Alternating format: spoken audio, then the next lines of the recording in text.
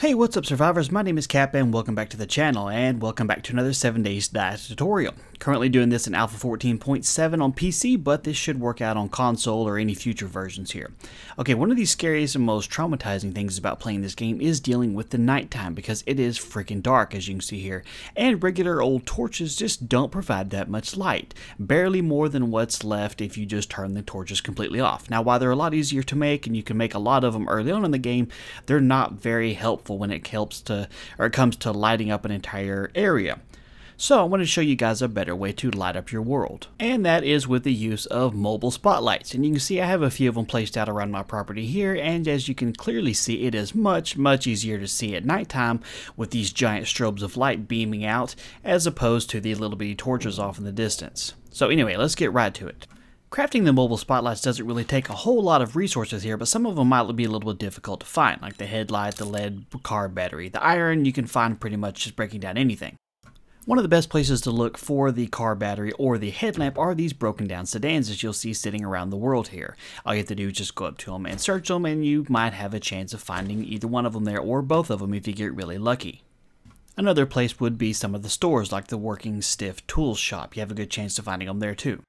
And once again, once you already have a headlight and a lead car battery, and then you can find some scrap iron, whether it's by finding it or breaking down some tools or tin cans or whatever, this is all you have to do to craft it. Just have one of the headlights and the batteries and 10 iron.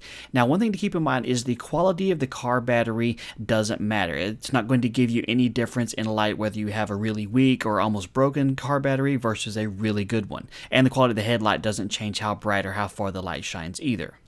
Once you've crafted them, all you have to do is just put them like you would any other thing. And if you left click, you can see you can rotate it any of the 8 possible directions that you want it to face, and you can see as it's going there, and then right click when you want to place it.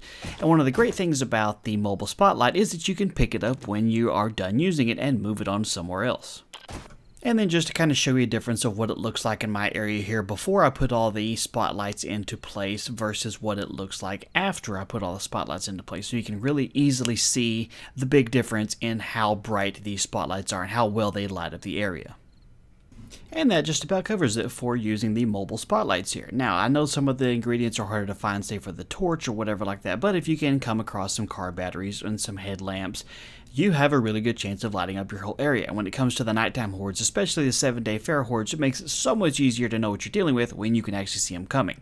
So if you have any questions or comments, whatever, do drop them in the comment section below. And if you would do so, I'd appreciate if you leave a like on the video.